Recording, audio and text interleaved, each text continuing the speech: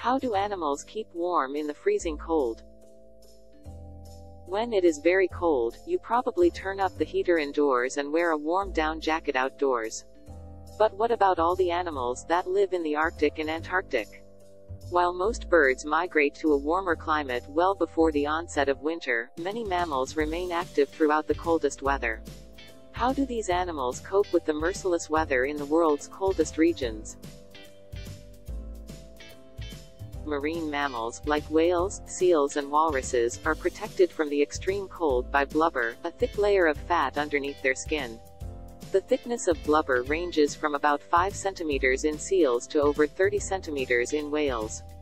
Blubber is vital to marine mammals living in cold climates. Besides storing energy and increasing buoyancy, it acts as an insulator that traps heat inside their bodies.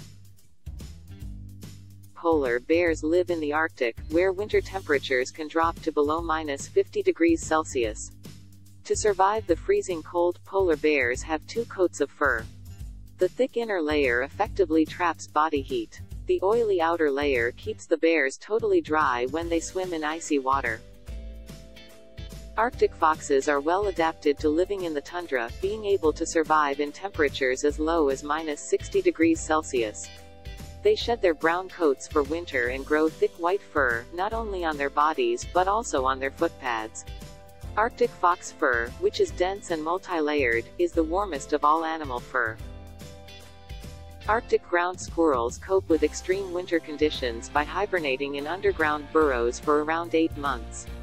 During their long sleep, their body temperature may drop to as low as -3 degrees Celsius.